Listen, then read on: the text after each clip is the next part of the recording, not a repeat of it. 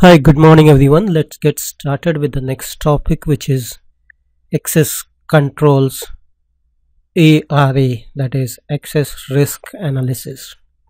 So in this training, we'll look at the configuration aspect of ARA, that is once the installation is done for the GRC, we need to do some configuration work so that we can start using and generating access risk analysis reports on top of it. So let's see what is the configuration which is involved. So that is the main objective for this particular session. Okay, so first thing is, let's look at the default configuration. Okay, so how do we look at the default configuration? It's basically we need to go to the we can go to common component settings. Okay, so let's go to the IMG, and in the IMG we need to go to common component settings. Okay, so we are in the access control. So out of this is your common component setting, integration framework, and we need to go for maintain connection settings. Okay, so in this, for this particular case, we need to look at authorization management and just select that, and you can see that this is what need to be configured. So we need to create the integration scenario. Okay, so just make sure that this part is taken care. Okay, if it is not there, we can create a new entry here. So you can see that this is there. Okay, so let's go to the next step, which is rules. So we will see how we can enable the rule sets, okay, and how we can assign connectors to the rule sets, and we'll see how we can generate the rule sets. So first thing is setting up the rule sets. So for setting up the rule set, we need to make sure that we have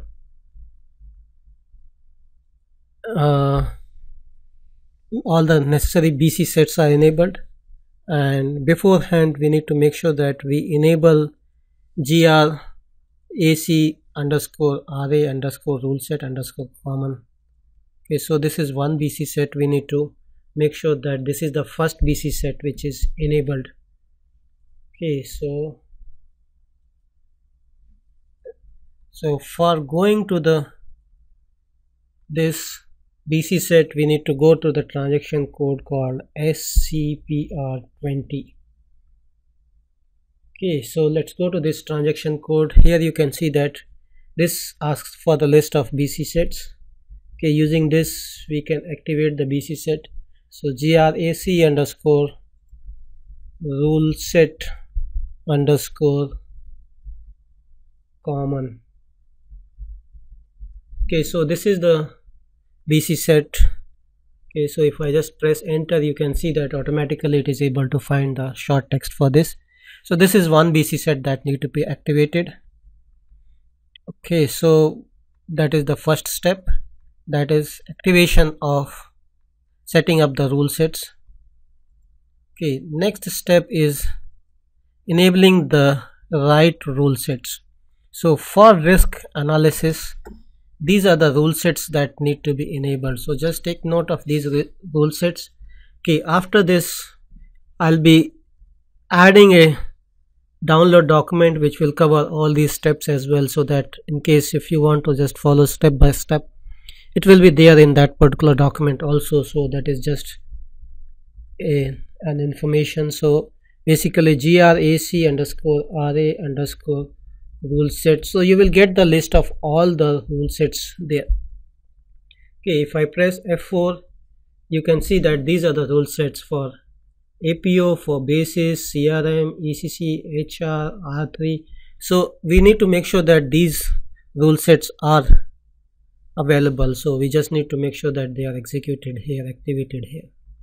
Okay, so if it is non-SAP, we just need to click here and see what are the non-SAP ones which is present.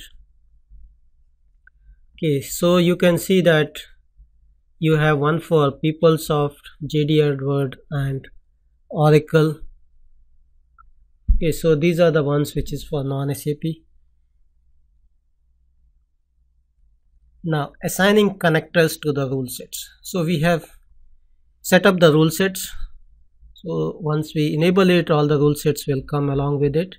Now the next thing is, let's go back to the IMG again. Okay, so let's go to the IMG again, and here we need to assign the connectors to the rule set. Okay, so for that we need to go to maintain connectors and connection type. This is this one. So execute this. You will see that you have the connector type and what is the text for that, and if you select a particular one, okay, and you can see the target connector for that. Okay, we can select these target connectors. Okay, so this is the way it is selected. So how do we select this? So once we exit, yes, so here you can see that as a step 1 we need to come here, select this, and once we are done, just click on the next tab. So it will give you the interface to create the mapping. Okay, so now this mapping is done, so we can define connector groups. So this is where the connector groups are there. So we can see that these are the connector groups we have, and say for ECC, if I want to assign connector groups, okay, you have, let's go back. Okay, so for ECC, assign connectors to connector groups. Okay, so EHT is defined. So this is the system which is connected already. So this is how we will establish the connectors. Okay, now let's go to generating the rules. So how do we generate the rules? We need to go to GRC. Okay, under that access control, below that SOD rules. Okay, so let me minimize this. Okay, so under access risk analysis, SOD rules, and under SOD rule, generate SOD rules. Okay, so here we can specify the risk sets. Okay, and we can just click on execute, so it will generate the rule sets for us. Now the next thing is we will look at, so this is how we will generate. It will take few hours to generate it, so I won't do it here in the class, but you can execute this. Okay, now let's go to the next step, which is jobs which is required. Okay, so there are two types of job. One is for synchronizing authorization, second is for synchronizing repository. So synchronizing authorizations, there are these jobs which are there. So we can either go to the IMG, that is, let's see in the IMG where are these jobs present. Okay, let's go to the access control. Under that, search for the synchronization job. So this is the synchronization jobs that we have, and under this list here you can see that in this particular list you have the authorization synchronization jobs, you have repository object synchronization jobs, action users synchronization jobs. So you can see that these are the different jobs which is there for synchronizing these things. Okay, so we want to run authorization sync, so you can just click here. So authorizations are synced. Okay, if I click here, you can see that which is the connector to be used. So we need to specify the connector. It will show the already connected, the systems that connectors that we have already created, and we can run this and it will show you that these are synced. So second thing is repository object sync. So authorizations are synced. Just click on execute, it will sync the authorizations. Next is repository object sync. So we can come here and sync the repository objects, that is profile, roles and users.